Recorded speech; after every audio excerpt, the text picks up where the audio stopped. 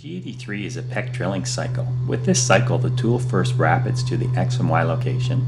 Next, the tool will rapid to the program R level, which in this case is Z0.1 or 100th thou above the part, as the top of the part is the Z0.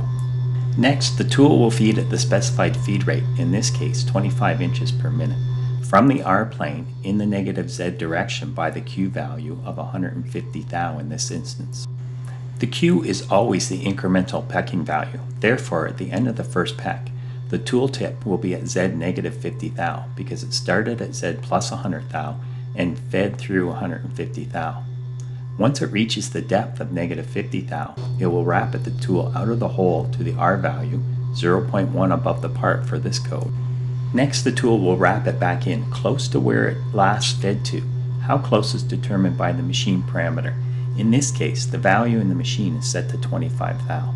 It will then feed through this parameter value of 25 thou and another 150 thou, making the second pecking final depth of negative 0.2. It will then rapid back to the R plane 0.1 to remove the drill chip from the hole.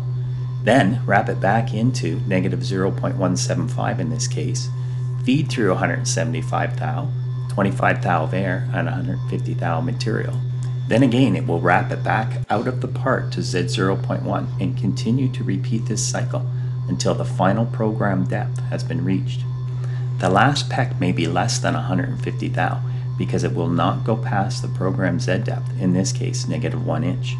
The actual depth of each peck can be seen here in the simulator.